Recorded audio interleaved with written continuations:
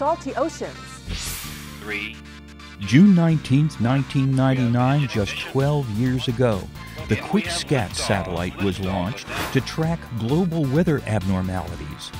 This mission helped scientists determine the location, structure, and strength of severe marine storms like Hurricane Katrina.